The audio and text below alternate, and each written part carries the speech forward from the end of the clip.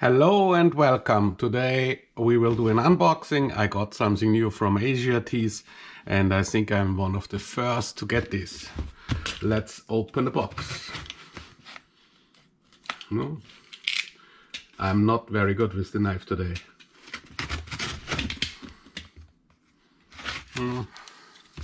What's gonna be in there? You know, because you read the title probably.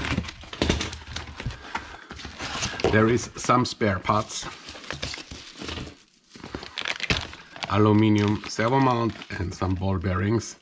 That's not so interesting for today, but here it comes. The CR-18P EVO-PRO, the latest and greatest of the CR-18Ps.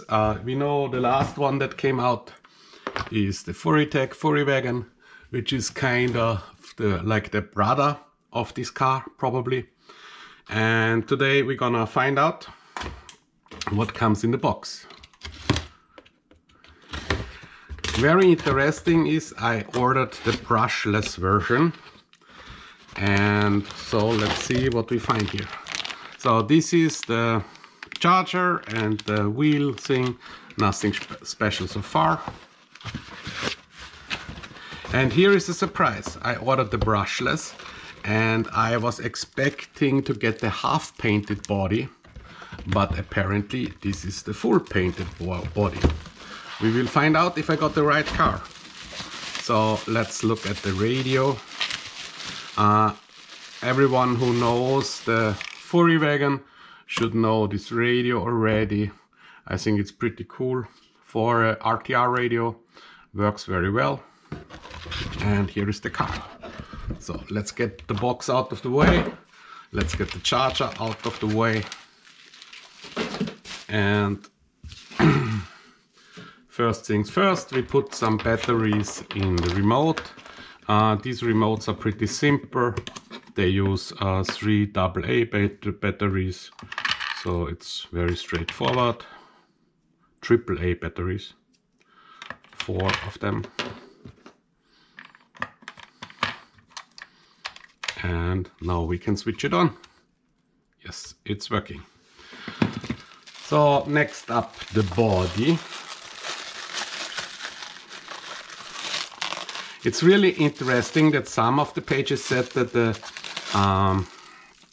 brushless version will come with a half unpainted body. I don't think the body is a very good style. It's a bit too low almost to look realistic. But obviously the goal was to make a very performance-oriented body, and I think they did pretty well on this. It seems to have different shocks than the Furry Tech, maybe, or at least the springs seems very similar. But we will open it up. I can see here already there is the Furry Tech Venom motor, so I got the correct car. Also a difference is that it has an angled chassis, and so let's take off the body clips. Here is a very interesting trick for all of you. Oh my god, the GoPro went down, but we are back in business. So a trick I use, I have this little metal sweet box with some magnets that help me not to lose any of the small bits that come with the mini RCs. So let's take the body off. And yes, we can see it. It comes with a 2-speed, which I also was not certain. I would have expected that probably the brushless version has a single-speed version of the transmission like the Furry Wagon. It comes with the Venom motor, with the Lizard Pro, and an extra ESC, and the battery is already installed. I really like how low slung it is. It really looks like a small performance scale car. The frame has lots of clearance. What I think is a bit weird is the offset they choose to do. So if you compare it to the Furry Wagon, you can see there's a lot more offset here. When we put the two together in the rear, you can see, oh my god, it's even wider. And we already know that with the Fury wagon and the TRX4M, it's already a challenge to run with the big cars with the smaller cars in competition. So this will be even more challenging. So next up, light it up. And we light up the radio and check. And yeah, you can see it moves a little bit because of the large offset. But yeah, second gear. Oh, this is the fast gear. Slow gear.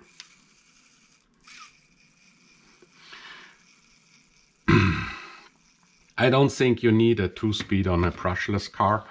And let's look at the slope. If I hold drive shaft, yeah, those CR-18P axles always have some slope in them, but that's okay. General feeling so far, so good. It looks proper. I think it can use a little bit of oil in the shocks properly. I like how low this body sits. From a performance perspective, I think this body is really very good.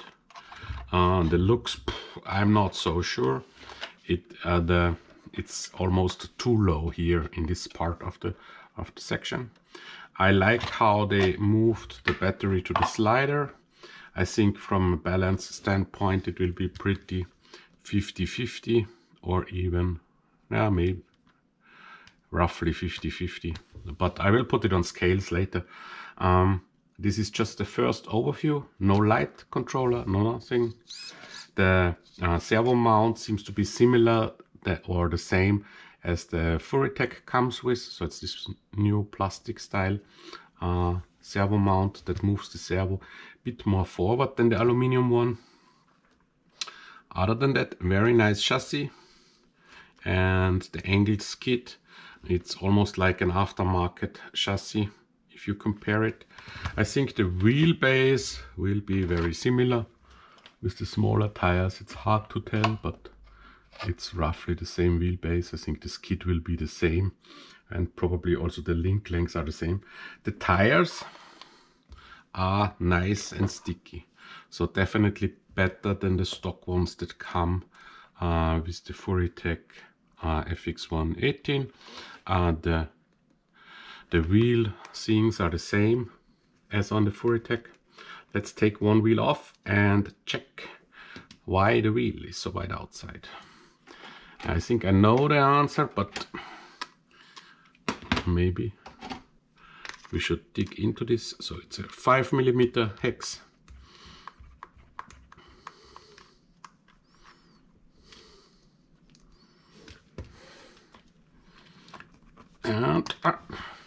And you can see this is a very wide hex. And it seems to be, it's also longer shafts than on the FX118. So not sure I like this part of it. I want in reality to be these cars to be as narrow as possible, because I sometimes drive competitions with my friends and it's really a disadvantage if the car is even wider, because the gates have the same width after all. But it is what it is. We can change these axle shafts for sure. So that's not a big deal, but generally, you know, it will increase slope and stuff like this. So I'm not a fan of these extensions. I like the frame. I like that it's pretty similar to an FX118. The biggest differences are the chassis design with the angled skid, that the battery is on the side and it comes with a 2-speed, despite the brushless, which is maybe not required, but it's okay. Other than that, it seems to be a car of the same platform. Is it a better buy than the FX118? I'm not so sure right now, because I think these wheel wideners that they mounted are not the way forward. And I don't think I need 2-speed. But why did I buy it? Because I wanted to see the chassis design and I wanted to drive it like that and see how it performs. if it's a different level or not. So we put this back together real quick and put on the body. Again, my magic magnetic tray comes into play.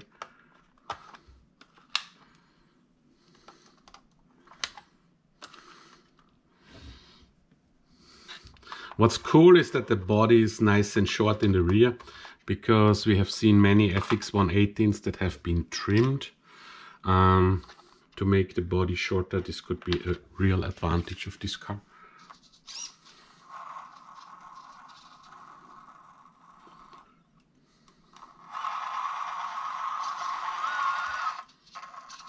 Not so exciting, the driving. We will see more when we hit some rocks, hopefully tomorrow. So that's it about the EVO-PRO by HobbyPlus compared to the Furitech. You can really see the width difference is pretty big, and I feel if I keep this car I will modify it to be at least the same width like this one, because I guess this is simply too much for my liking. Maybe for a buggy it would be okay, but not for a performance scale style rig. Thank you for tuning in, and see you soon.